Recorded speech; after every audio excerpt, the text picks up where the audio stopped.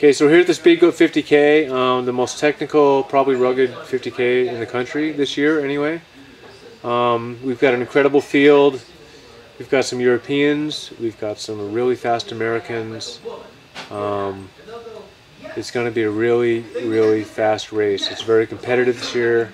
We've got a fair amount of prize money this year. There's an $11,000 prize purse, $2,500 for the winner, $1,000 for second, $500 for third, which is not a huge amount. $500 bonus for the record, which is 5 hours 43 minutes 20 seconds, and 6:08 in change for the women. The real catch, though, is that there's a $1,000 bonus to the peak, which is mile 8.3, 4,500 foot climb. But they have to break 6 hours and 30 minutes or 7 hours. You can't rally to the peak and just slog it in. So that's one of the things that I kind of enjoy watching. I hope a few race to the peak, you know, for that $1,000. Other than that, and you know, on top of all that, folks, it's a skyrunning series event, which is really cool. This is a series event that's gone worldwide now. It's global. It's happening in Europe. It's happening in Asia. It's happening in Canary Islands at Transvolcania, where Dakota Jones won. Dakota Jones, the master. Anyway, it's a really big event worldwide. So the Speedgoat 50k is now the first ultramarathon in the United States involved with the skyrunning series, and we hope that that becomes an event for the future. It's going to be a big media event, and you know, we're proud to be part of it, and we're really glad they contacted us on having the event. Yeah, and here's a couple of my picks for the winners. I really don't know. There's a lot of fast runners in this race. There's about 20 guys who could probably win it on a really great day. But the bottom line is there's a few favorites. We'll talk about those real quick, and then hey, we'll take it from there. You know, it's a real mountain race. It's 11,600 feet of climbing. I threw in a little twist up Mount Baldy. People are gonna love that. And so anyway, here we go. Who's my favorite? Everyone knows King Kilian Jornet is our favorite for the race. Kilian excels at pretty much every distance from 100 miles to the vertical kilometer challenge. He kind of beats everybody most of the time. Nobody wins everything, but at the same time, we'll call him the favorite here at the race. So my pick number one is Kilian Jornet. Number two would be Anton Krupicka. I spoke with Anton last week at Jerker's wedding. And he's looking really fit. He claims he's at a 10 on a 1 through 10 scale of being really fit. So I really consider the race be between you know, Kilian and Anton as far as winning the race. But at the same time, again, there's a lot of guys that could contend. So I'm going to look at my little list here and tell everybody what I think. Kilian Jornet number one, Tony Krupicka number two, a close race to the end. Number three is Ricky Gates, Mount Washington winner a couple of times. He's fast. 100 miles, I wouldn't say Ricky number three, but at the same time, Ricky is really fast ascender. He can put himself out front early to win the $1,000 bonus at the peak. So Kilian, Tony, Ricky Gates. Next on my list, Dylan Bowman, Jason Schlarb, Max King, Gary Robbins. Max King, probably the fastest road marathoner of all. 2:15-ish, Brian, something like that. Best marathon time. What does that mean here? Not a lot. But, you know, if he can run technical terrain, it means a lot at the same time. But I think he'll fall a little behind Kilian, Anton, and Ricky. Dylan Bowman has run really fast all spring. He'll be really fast.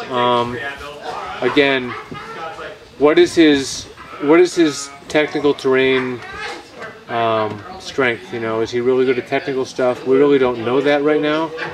We'll find out when he drops into Mary Ellen Gulch. So we'll see kind of what happens there.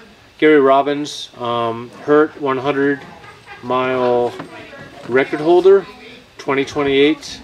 faster than Jeff Rose. We know Jeff is fast. So Gary, if he's fit, he'll run really fast too. I kind of pick him 6th or 7th.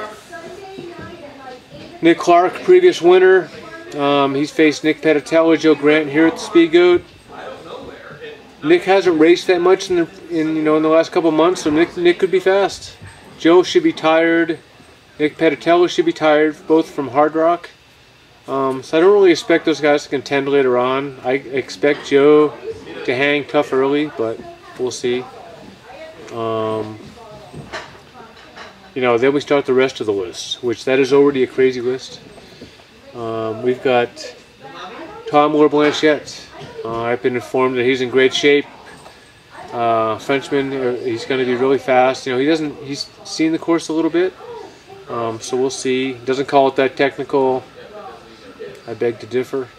We'll see what happens. Phil Ryder, another guy from Germany. I really don't know Phil very well, so I don't know what his strengths and weaknesses are. But I think the mix of European runners is a great. Makes the field that much better. So we'll see what happens there. And then on top of that, all those people I've already mentioned, we've got Jason Loudit, Ben Lewis, Jason Bryant, Justin Ricks, Brett Mon, winner of Barkley. I mean, is Barkley the same thing? No, it's not the same thing. But at the same time, it's a tough, hard race, and I think Brett could probably persevere, probably run 15th, 16th place, something like that. Jorge Maravilla. Jorge, he emailed and he said, "Hey, is the course technical? Is it smooth? Is it rocky?" And I said, "Huh. Probably sees you a little bit lower because you asked that question, because it's probably technical." So, anyway, Jorge, I love you, but we'll see how it goes. I know you got the speed, but we'll see how that pans out. Andy Dorius, I hope that's right, Andy. He's a local guy here in Salt Lake that has done some pretty amazing things, completely off the radar from from this race. But at the same time, he's finished top 10 at Speedgoat before. He knows the gig. He knows it's hard. That guy might run top 6, 7, 8, 5, whatever. People are like, who's he? But he's another local Salt Lake guy that's pretty fast, and there's a lot of those people around here. James Bonnet, he thinks under 5 hours will win it. Nah, I don't think so, James. Sean Blanton from near Atlanta, Georgia, likes tough things. We'll see how it pans out. Sean Meisner, Jason Moyer was 6th or 7th. That's the men's field. The women's field goes right to Anna Frost. She'll be pretty quick. I think she's the one to beat. Bethany Lewis may challenge her. Tina Lewis will be right behind her. And other than that, the women's field isn't like crazy deep strong. Sarah Evans locally should be pretty fast. But other than that, just watch your Twitter feed and run it from there, So, good luck.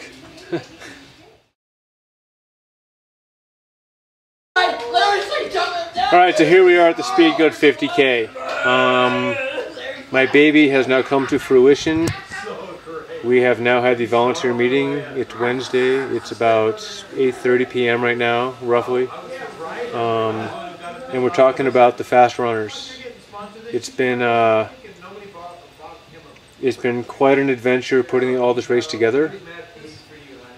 And we have probably the most stacked field of 2012.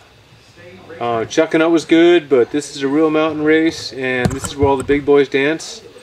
And anyway, it's going to be quite a field, and it's exciting for me to put together predictions on what's going to happen. I've had probably too many beers.